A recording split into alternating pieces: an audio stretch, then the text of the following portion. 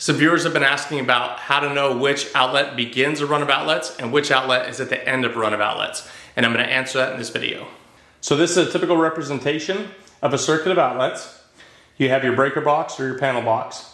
You have a Romex wire that comes to your first outlet box, and then another wire will carry on to your second outlet box, and then it'll just keep going in a chain depending on how many outlets you have. Those of you who are familiar with the channel know that this is about as good as my animation skills get. And so what you're going to be looking at is on the wall, you're going to see your outlet with a cover, with a bunch, you're just going to see this, whatever, in your living room, kitchen, wherever. And you're trying to figure out which outlet is first and which outlet is last. Where you want to start is at your breaker box. I'm going to be using my sub panel for this video, but it's exactly the same principle. Hopefully everything in your breaker box is labeled. What you're going to do is identify the breaker of the circuit that you're trying to analyze. So let's say we're trying to analyze the outlets in a living room. So let's say you come over here, living room outlets. Let's say it's this breaker here. Look for any other rooms that are next to the living room. So you might have, say, a bathroom or a hallway, kitchen, something like that. And you're going to find all those breakers that correspond to those areas and turn them off. Each one of these colors is going to represent an outlet, and the colors are going to be different circuits.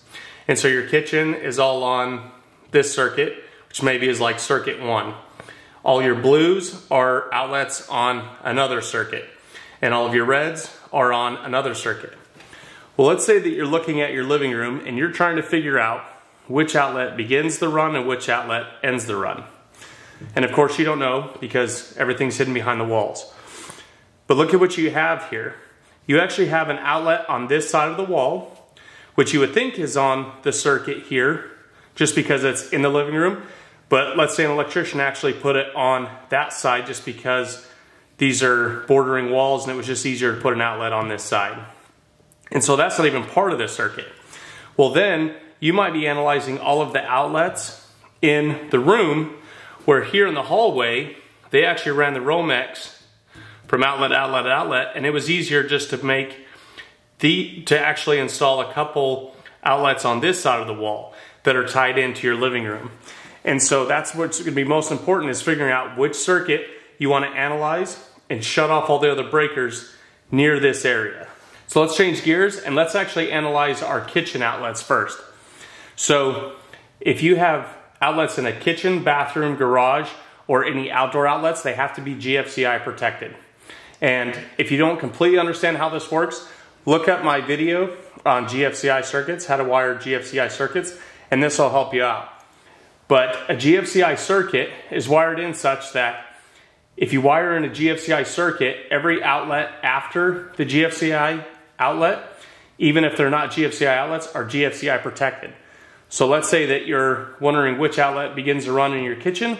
All you have to do is look for the GFCI outlet, and you'll know that that one should start the circuit in the run of outlets.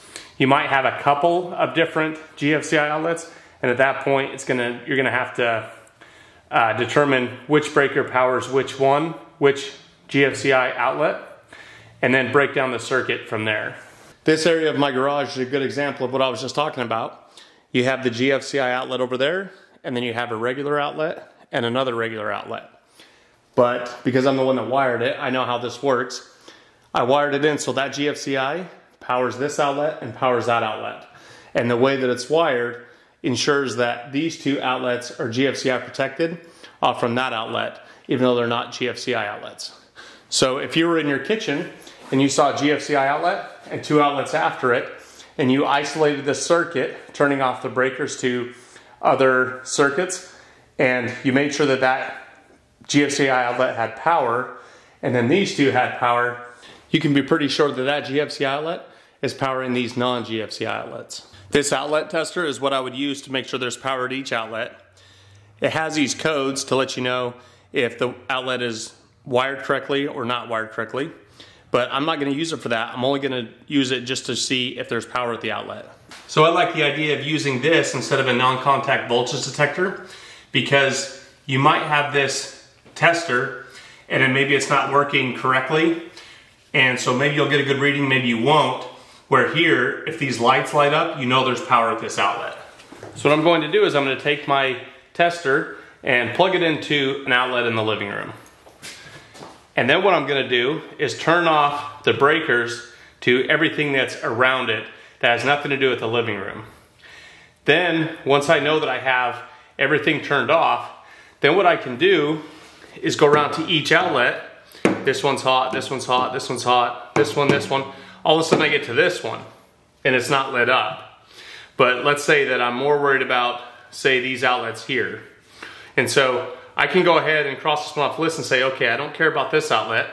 Which other ones are hot? So I go back and I check I go back and I check all the outlets. Then I'm gonna go to the hallway and check these outlets. And the reason I'm gonna do that is because I still want to go to adjacent rooms and make sure that no other outlet's hot, just in case some crazy electrician decided to go through an outlet here or somewhere else because it's convenient. So once you know all the outlets that are on this particular circuit that you're trying to analyze, maybe go mark them with painter's tape or something like that, so you know which outlets you're gonna be analyzing for the next step. And if you are gonna buy one of these, I would suggest getting this one, or one like it, to where you can plug this into a GFCI outlet and hit the button and it will actually trip the GFCI outlet. It will obviously work on regular outlets as well, but this just kind of gives you an added feature. So if you're gonna invest in one of these, I would invest in this kind. So maybe it's hard to see, but these two lights are lit up, so I know there's power here. How this works is you hit the button and the lights go out. It trips the GFCI outlet, but then you can reset it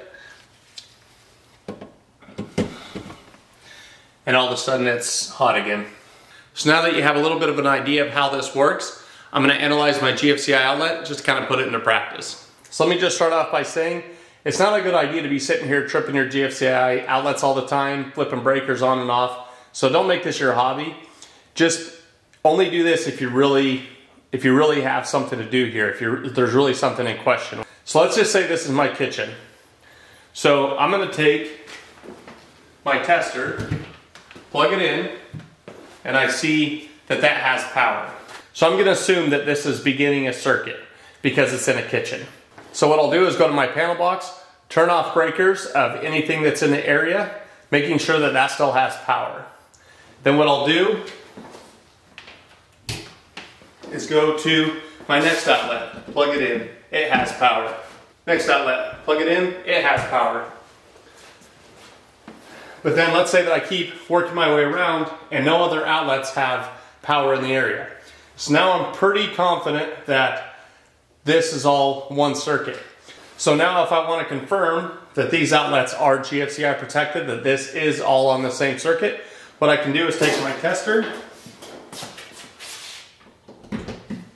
plug it into the outlet, and I just trip that GFCI, which means this outlet is GFCI protected from this outlet. Okay, go down to my next outlet, same thing. Plug it in, hit the button. I'm not gonna keep tripping it, but it'll trip as well. So now I know that those two outlets are not only powered by that GFCI outlet, but that they're also GFCI protected. So scenario 2, let's go back to our living room. So I want to figure out which outlets are hot in the living room. So for this, it would actually be good to have a little bit of help. So this is my friend Roscoe. He's gonna be helping me out today. And how this is gonna work is he's going to stand up here at the panel box, and as I'm going around checking outlets, he's going to be turning off breakers and confirming that everything in the area is off and only the circuit in question is live. So the way this works, Ross goes up to the panel box, he shuts off the kitchen breakers, shuts off the bedroom breakers.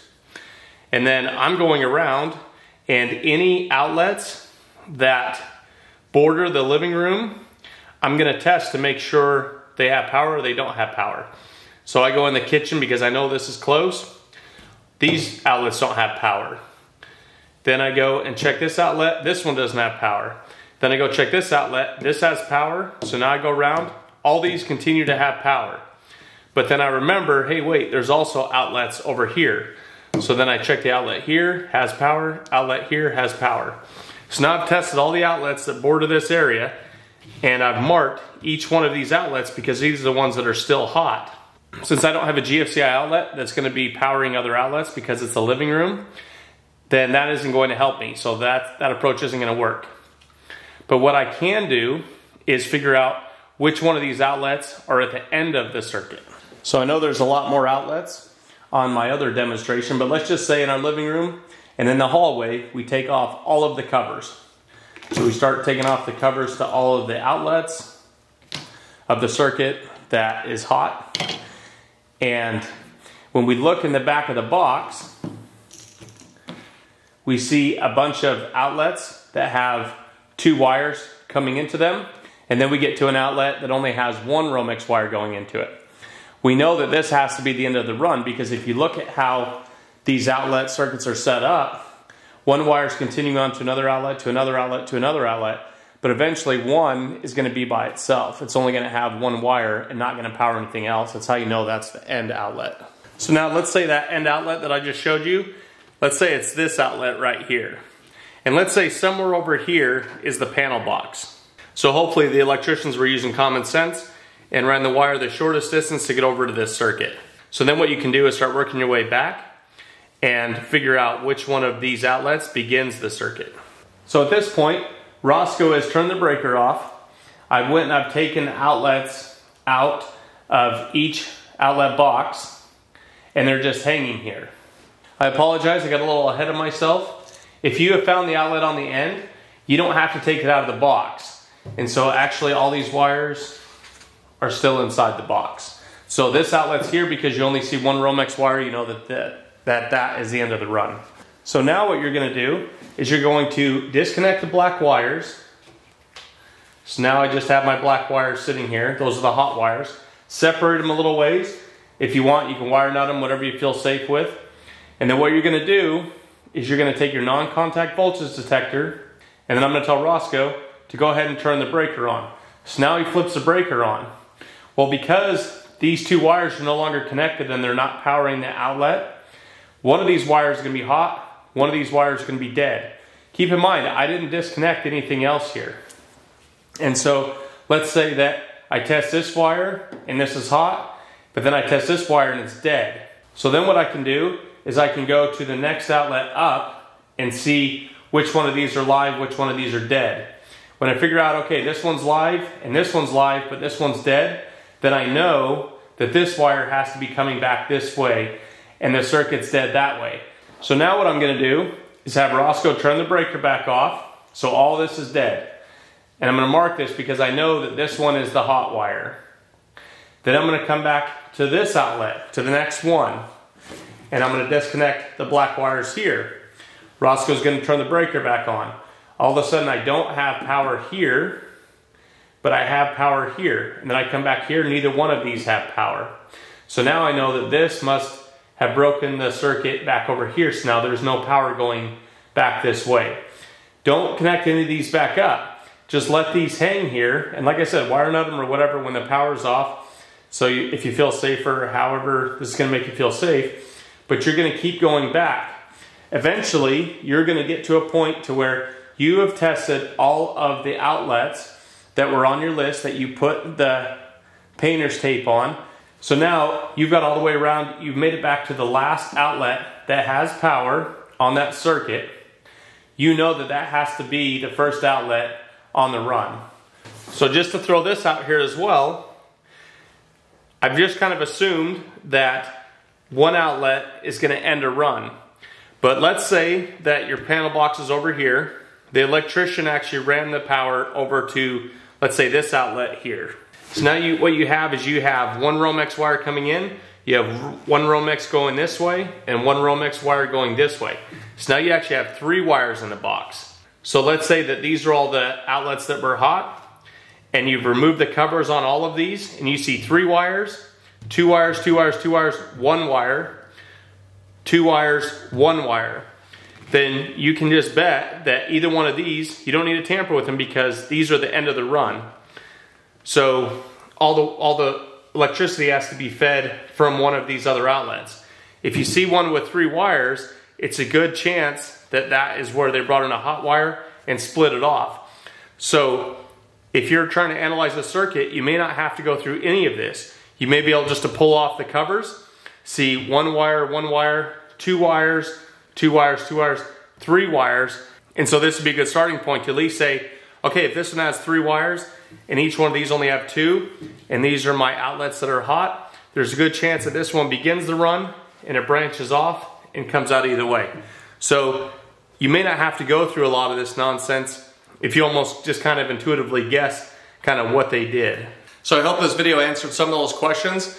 Just keep in mind that sitting there constantly tripping breakers and tripping GFCI outlets is not a good idea.